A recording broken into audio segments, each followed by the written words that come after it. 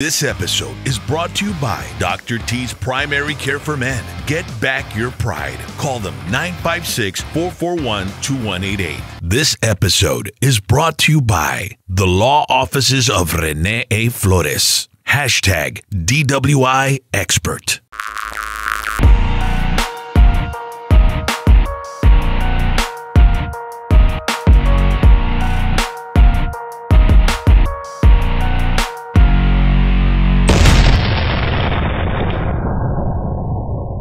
Hey, it's Charlie Corona here for the PVT Network, hashtag PVT, Professional Valley Talk. And we're here at the RGV Sports Show. And well, look who we ran into. It is the world's strongest man, Mr. Mark Henry. Mark, how are you doing, sir? I'm doing great, man. I mean, I had a nice little drive yesterday. Got to see the sights. Beautiful countryside. Drove down from where? I drove down from Austin. I'm a Texan. Okay.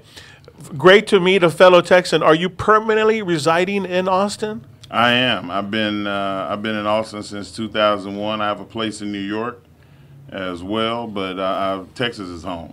What made you pick Austin compared to Houston or Dallas? Or you know what? I actually didn't really have a choice in the matter. My manager and coach was a professor at the University of Texas in Austin. Okay. So when he came in to my little small town in Silsbee, Texas, on the border of Texas and Louisiana, he was like, man, I'd love for you to come and train here until we can get you acclimated to the Olympic sport, and then you can move to Colorado Springs and live at the Olympic Training Center. And that's what I did. So I went to Austin. I stayed with him for about 9 months, and him and his wife, Jan, and boom, I ended up in Colorado Springs 9.5 months later. Do you still have family in Silsbee? Yeah. What was it like growing? It's a tiny town, correct? Oh, 3,000 people. So what was life like for a little Mark Henry running around in Silsbee? You know what, man? We was poor. I mean, you stomp on the floor, dirt came through the boards. Like, it was poor. My mom wouldn't eat until me and my brother had enough. But we didn't know we were poor. You were happy. We were happy. We went to church all the time. I grew up in the town that I lived in was pretty racially divided. The black people lived on one side of town, the white people lived on another side of town. There was only one Hispanic family and one Indian family in the town. And Dr. Patil, the Indian guy, was the doctor. And the Spanish kid, Gutierrez. He played football and baseball with us, and was one of my favorite guys because he was tough and could play basketball, man. So we grew up, you know, we would always want to be on the same team because we were the two big guys. Right, yeah. Well, let's get these rebounds.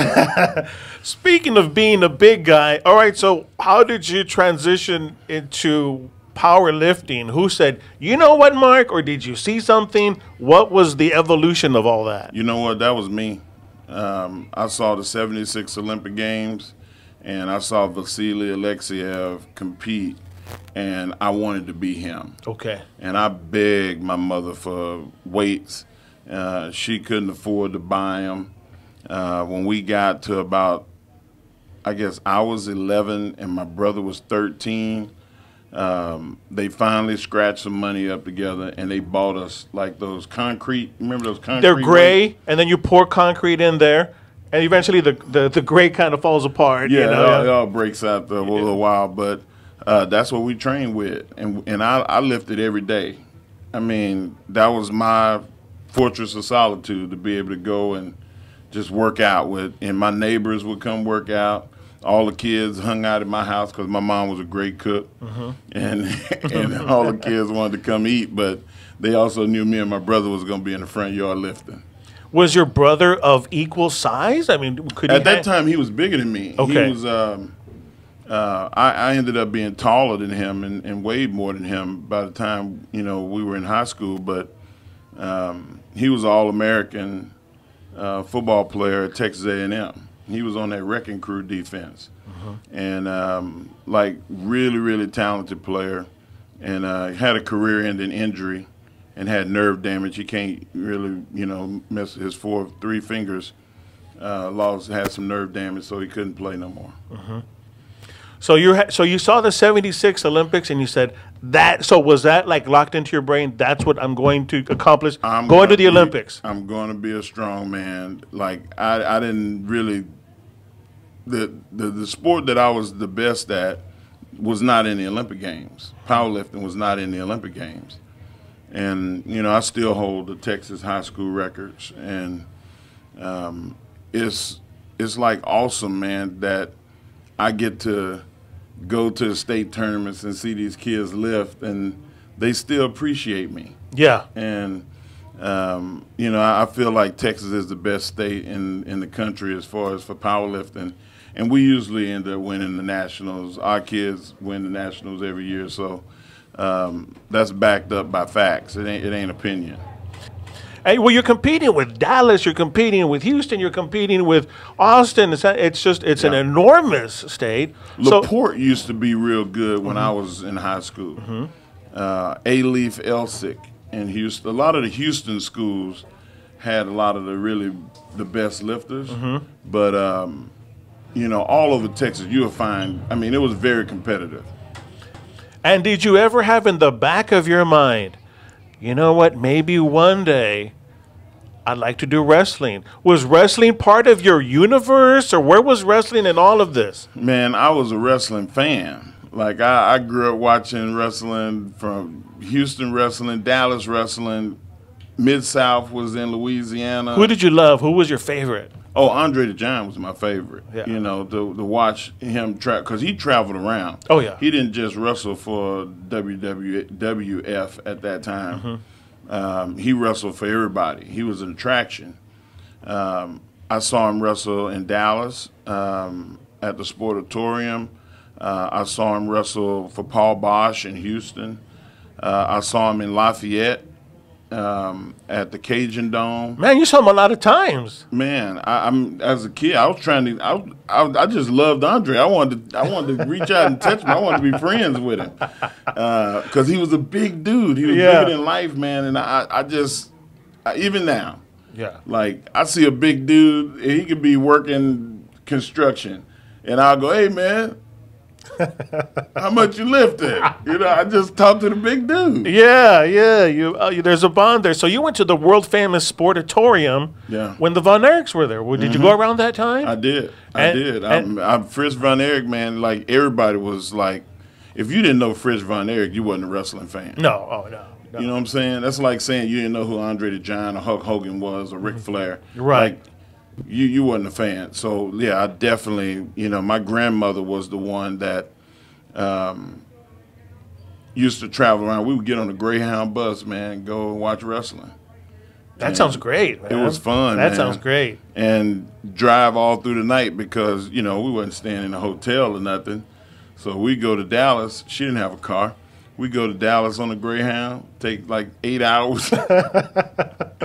And we sit outside until wrestling started at 7 o'clock, go watch wrestling, go back to the bus station at 11 o'clock, 10:30, 11 o'clock when it was over, get on the bus, go back to Beaumont. But, hey, some of the best memories are just right there. Me and my granny, man, that was it. Now, are you speaking? We're talking about size and bulk. Is this the lightest that you've been in a long time? Oh yeah, since high school. Okay, so what made you say, "Hey, you know what? Time to slim down"? What happened to you? Man, I'm not going to compete no more. I wasn't winning those strongman contests. I don't train like that no more. I don't eat like that no more. I eat because I want to eat something delicious. Right. When I was competing, I ate, and I was just like, I don't want to eat no more. But I knew I had to because I needed the calories and I needed the protein. And, I went from eating 13,000 calories a day to eating 2,500 to 3,000 calories a day. How do you feel now that you're this light? I feel great. I feel great. I got, my back is a little jacked up, but outside of that, no wrestler is going to leave wrestling unscathed. True, yeah. You're going to have some residual injury when you're done with wrestling. So people come up to you and they talk to you. What is the thing that you always hear? Hey, what is the memory that they have of you? Me breaking the ring in San Antonio is pretty high up there. Me kissing Mae Young, the whole sexual chocolate thing was very memorable. And me winning the world championship against Kane and Big Show, and me winning the world championship against Randy. Like that, those are the things that kind of stand out the most. But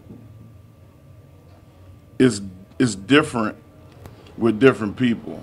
You know, like the younger kids, they remember me wrestling Randy. They remember me wrestling Undertaker. You know. But the older people, I remember you and that old woman. No, that was a crazy story. When they pitched it to you, what were you? Did you